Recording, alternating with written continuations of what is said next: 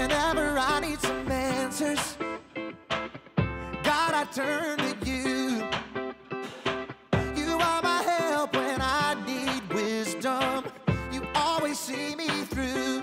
To know that you're chasing after me, it makes me wanna run to where you are. God, you make this journey worth it. I give you all my heart. When I don't know what to do, you help me figure it out. God, I run to you.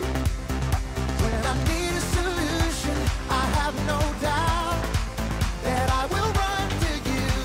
I run to you.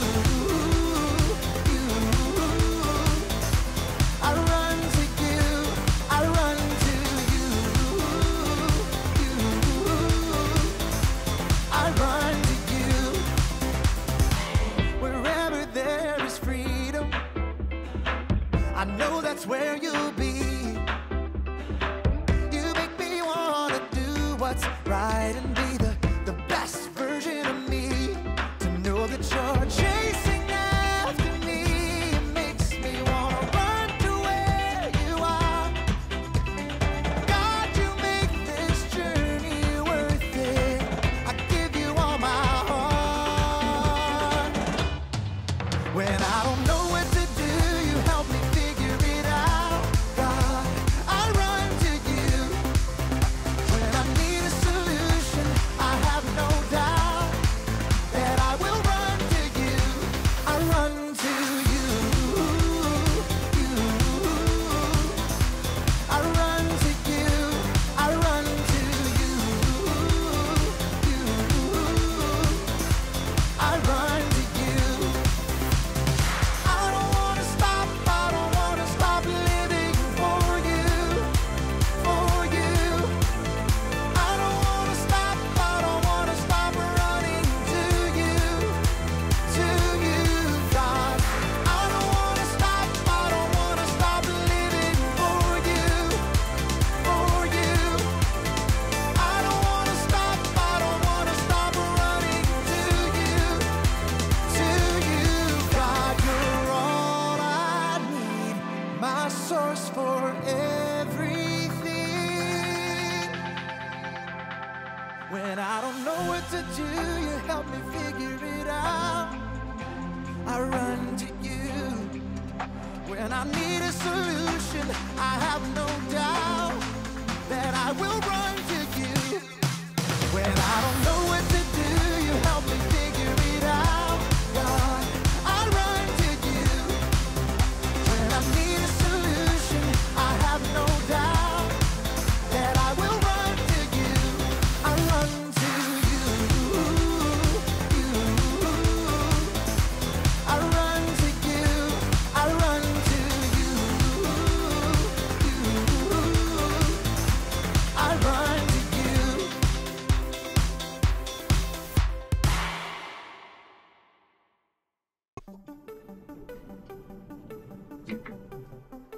Hey, welcome to Storyland. This week, we're taking a look at how very important it is to take a look at yourself.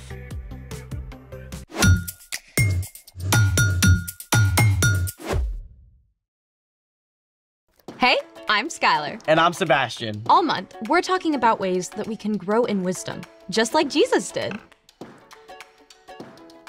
Hey, it's a really good idea to do a mirror check before you go on camera. Good advice. You should take a look. Wait, me? You're talking about me? Yes. Well, what'd you have for lunch today? A BLT? Bacon, lettuce, tomato. Here, look.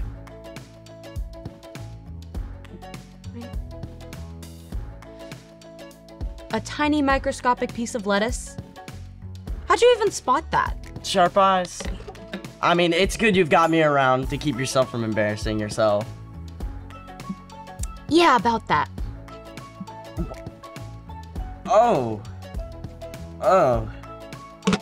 Yikes. Maybe follow your own advice. I should have taken a closer look at myself. Sometimes we all need a closer look.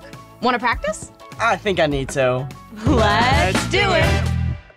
Welcome to See It! It's the game where you have 15 seconds to see a unique sea creature! Oh, sea like the ocean and sea like you look at. Oh. Yeah, we got it. You all can do this with us. Get ready. For your first challenge, you're looking for this clownfish in a coral reef. It's time to see it! I don't even know where to look. Do you guys see it? It's so colorful. Oh, wait, is that? No. Come on, come on. Got it! Wait, where was it? Oh. Yeah, I should have seen that. I can do better. Here's your second See It challenge. Find this purple bat star in the kelp forest. Bat star? Kelp forest. And now it's time to see it. Oh, this one's even harder. So pretty. Can you guys see it? It's gotta be. Wait. I see it! I see it! I see it! Where? Right over there! Way to go! You spotted the bat signal. Can we look for one more? In a little while. But right now, it's time to look at The story before the story. Today, we're in the book of Matthew. Matthew is one of the 4 books called the Gospels. These books tell the story from the life of Jesus. Matthew was written down by one of Jesus' followers, a tax collector whose life was turned upside down by his friendship with Jesus. When Jesus was about 30 years old, he began to travel from town to town, teaching and healing. Everywhere Jesus went, big crowds gathered. Many sick people were desperate to be made well, and Jesus healed them. But Jesus also cared about people's hearts and minds. So, he showed them what it looks like to love God and love others. Which is where our story starts. Take it away.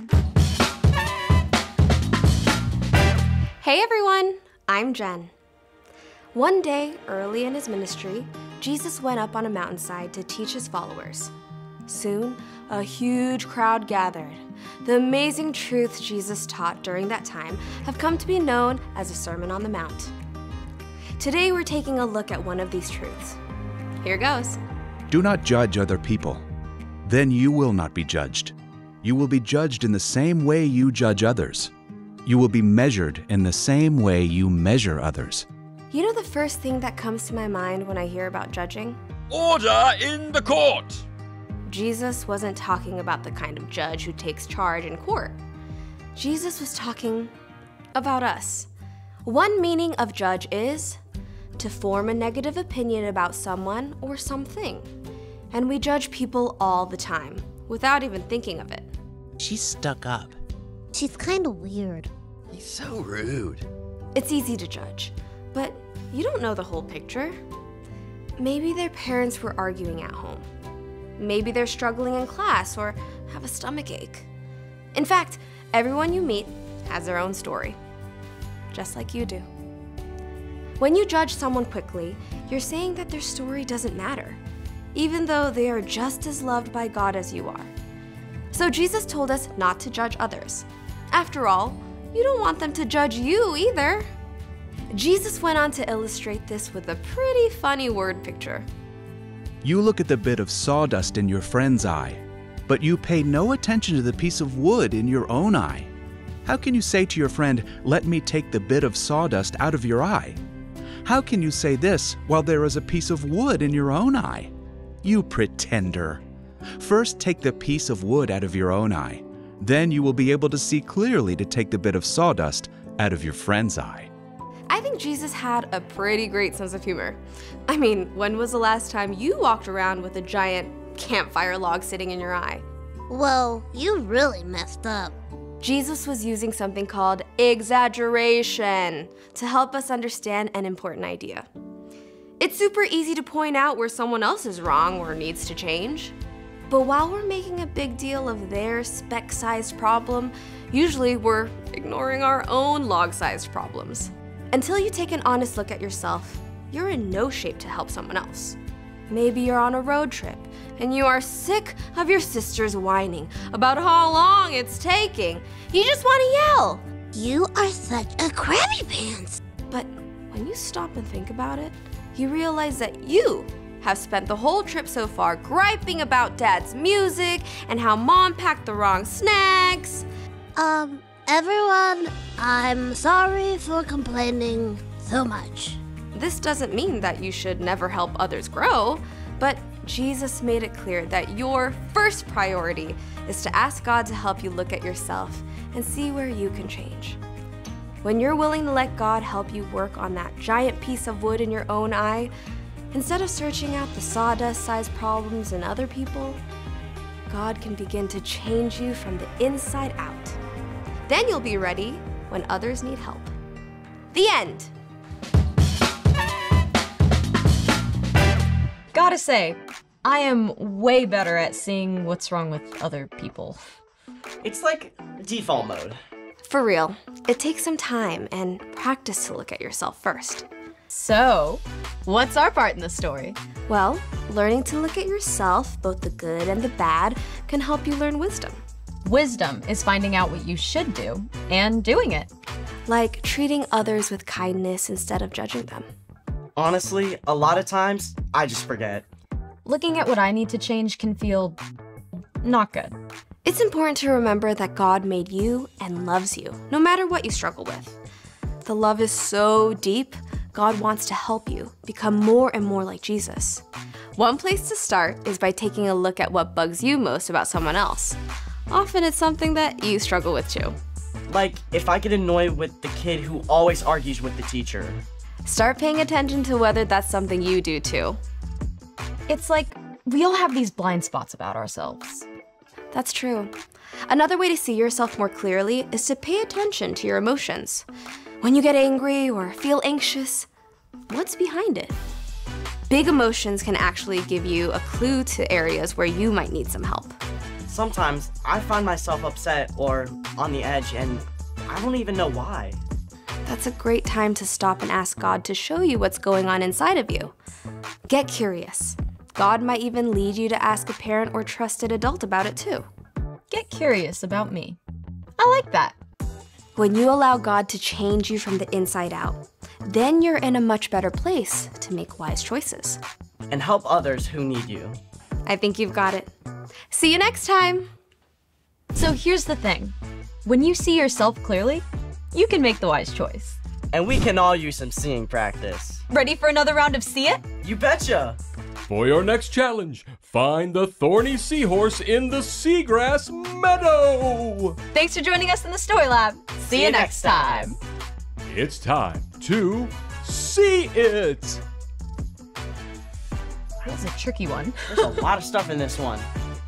Wait, is that? Oh, no, that's not it.